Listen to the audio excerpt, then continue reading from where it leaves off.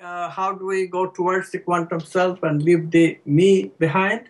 The me that everybody gets confused about. What is in it for me? Transaction, that kind of way of living. I discovered that that's what was making me unhappy. And then you move towards I, you become happier and happier because you are subject now. You are experiencing the world now. World is important to you. And then you don't feel that selfishness. What is in it for me every time you relate to someone? You can relate to someone from the viewpoint of both. What is important for him? What is important for her?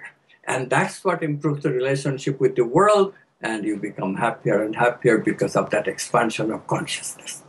And you would say this expansion of consciousness is the path towards becoming a quantum activist.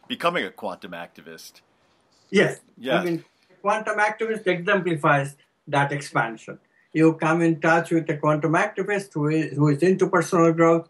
I mean, look, it's just a name, okay? We are using quantum principles, so we call ourselves quantum activists.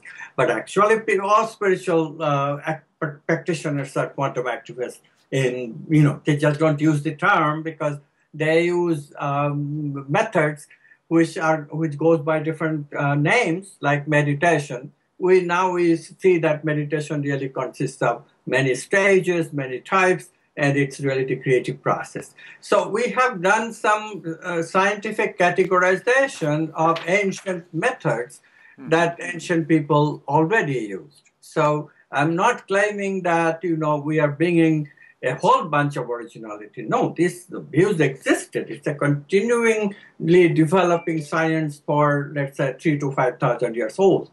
But we have now, with our classification and scientific way of looking at it, we have made some definite progress.